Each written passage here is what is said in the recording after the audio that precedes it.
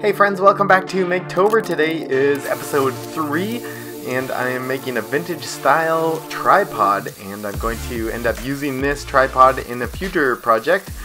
And so I'm ripping a whole bunch more of those reclaimed floorboards like the ones I used yesterday, and they leave a lot of saw marks, so I end up having to plane those down to make them nice and clean.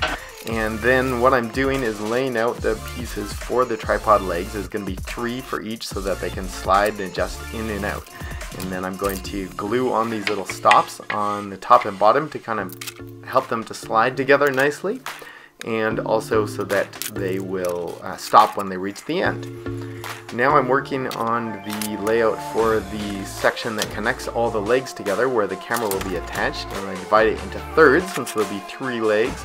And then I trace out where the legs will go, and then I chop this out or cut this out on the scroll saw.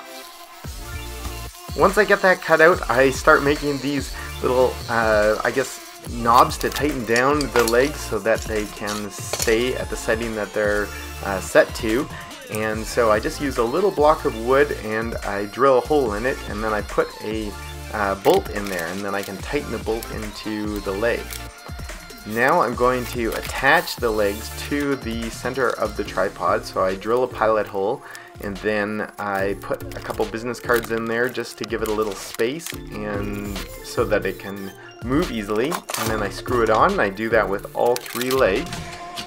And then I decided that it would be good to fill my knobs with epoxy, the part where the bolt goes, so that the bolt doesn't spin around inside the hole, and so that it stays locked in there nice. So I mix the epoxy in a little plastic bag.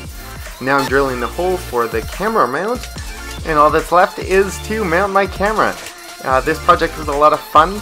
It was definitely a challenge to make all these little pieces fit together and slide nicely, but I'm really happy with how it came out. And also it's fun to pull out my old camera. Stay tuned for the next episode of MakeTober. By the way, MakeTober is a project in which I'm attempting to make something every workday of October. And so I would love it if you would share this so other people can see it, and subscribe so that you don't miss the other MakeTober episodes that are coming up. Thanks for watching.